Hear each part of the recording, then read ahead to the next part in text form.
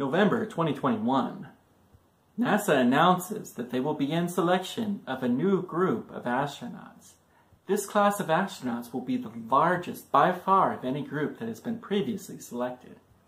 It will be approximately twice the size as the previous record holder. It will include a number of unusual circumstances that have not been allowed to previously. The most notable exception is that it will offer the opportunity for skilled tradesmen, electricians, plumbers, welders, construction workers, to be included as part of this mission. Scientists will have the opportunity, as many have before, to be a part of this. However, it says that there will be a recommendation for geologists and biologists, and universities will have the opportunity to partner with NASA in selecting some of their faculty to be a part of this mission. They will serve for a period of 5 to 6 years and then return back to their university. Periodically, they may visit their university to give guest lectures and other things to help maintain support. There will also be many engineers that will be selected. One unusual thing is that these engineers can actually be private citizens or members of corporations. The corporation can pay their way through the training and also to be a part of any future mission that they might one day belong to. Some of these may be included as a part of NASA's contracts to help maintain the equipment that they will be relying on for future missions. But some of these will just simply be a part of the expedition without having any particular purpose pre-designed, although they will still be required to meet the same qualifications that any astronaut would be. As has been previously done, astronauts from other countries are submitted to be included as part of this group. NASA welcomes a very diverse audience to be included. Medical professionals are also sought, particularly those from remote experience, such as Antarctica or the mountains of the Himalayas, or other areas where they had to work as trained medical professionals without some of the extensive things that are available on most of the hospitals on planet Earth. This group of astronauts had 2 months to send their applications, and in January, NASA began to review them.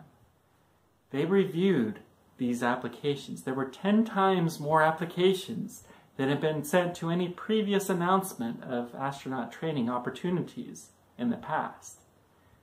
These astronauts would be reviewed initially to determine if they met the basic qualifications. Hundreds of them would be interviewed. It would take NASA 6 months to go through all of them.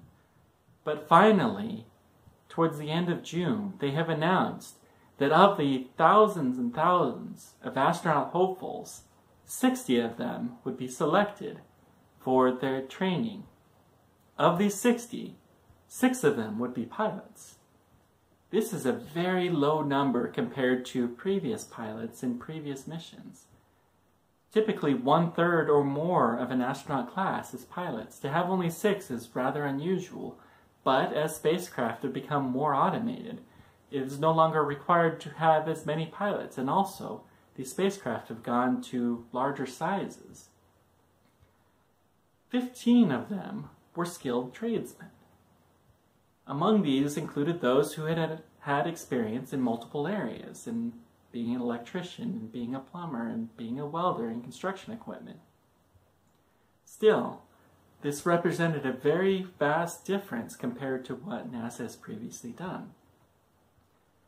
12 of these were engineers and technicians that would maintain the equipment. Several of these were done as commercial astronauts that would not actually be a part of NASA, but they would receive training by NASA in order to do their duties as astronauts. 27 of these were scientists. Of this 27, 17 of them had been identified as faculty astronauts that would only serve for a period of time, and the remaining 10 would be permanent NASA astronauts. What was unusual is that the vast majority of these were either biologists or geologists, only having a handful of chemists, physicists, and astronomers. 6 of these were medical professionals that had had experience sending people to Antarctica and in the Himalayas. It was also announced when the astronauts were in fact announced that this group of astronauts would have the potential to be among the first astronauts on the surface of Mars. The first 6 months of their training was very much like that of any astronaut. They did survival training, they did training in the equipment they'd be using, they helped to build their endurance and undergo more medical tests to ensure that everything was perfect. They learned all of the different things that they needed to learn to be an astronaut.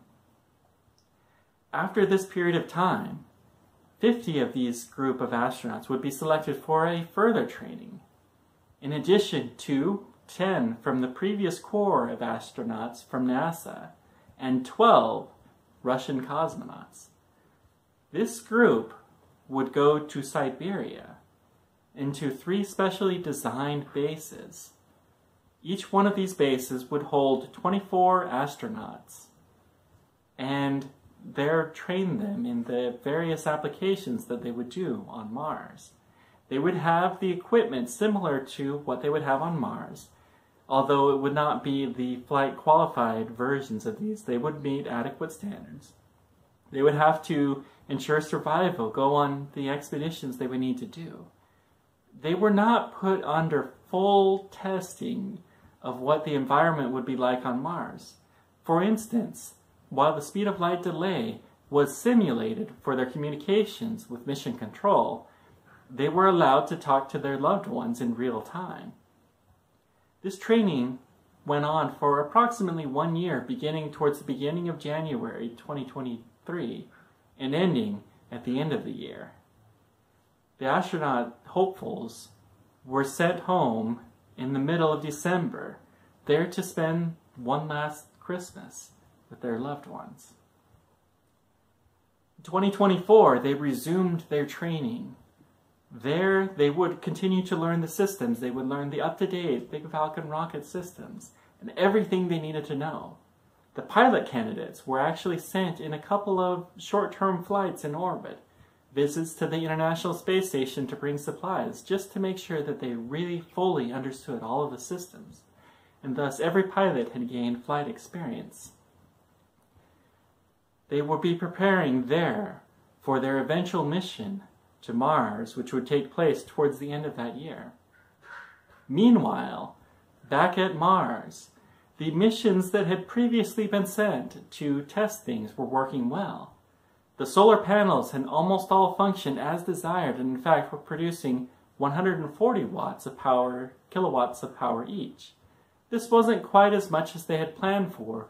Some of the solar cells tended to be defective after this journey, but it was sufficient for them to prove the concepts. Of the 20 robots that were sent onto the surface of Mars, 16 of them are still functioning. They exceeded their goal. Their goal was to go 20 miles each on the surface of Mars in search of the various chemicals that were needed in order to sustain life. And in fact, collectively, these 20 robots had traveled 1,000 miles on the surface of Mars, more than twice what they needed to do. They were able to find not only water, but aluminum, iron, and better soil samples that did not have some of the harmful perchlorates that have been found in previous soil samples. These would be recommended for traveling to Mars. In short, everything is going well, and the astronauts are well under their training for their expected mission to Mars.